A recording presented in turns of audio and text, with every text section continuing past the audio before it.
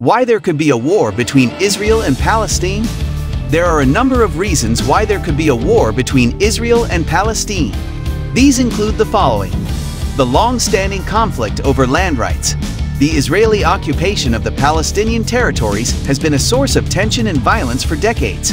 While several peace agreements have been signed, the conflict has remained unresolved due to the inability of the two sides to agree on the status of Jerusalem and the right of return for Palestinian refugees.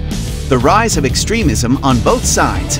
The growth of extremist groups like Hamas and the Islamic Jihad in Palestine, and the increasing popularity of right-wing parties in Israel have made it more difficult to find a compromise.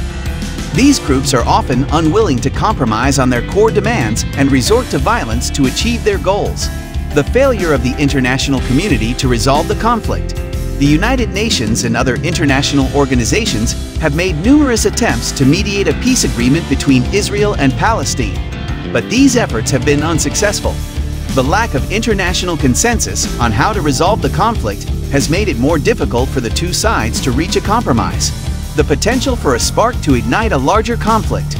A single incident, such as a terrorist attack or a military retaliation, could easily escalate into a full-blown war between Israel and Palestine. The two sides are already heavily militarized and have a long history of violence, so it would not take much for a small conflict to spiral out of control. It is important to note that there are also forces working against the outbreak of war. The two sides have strong economic ties and many shared interests. Additionally, the international community has a strong interest in preventing a war in the Middle East. However, the risks of a war are real and must be taken seriously.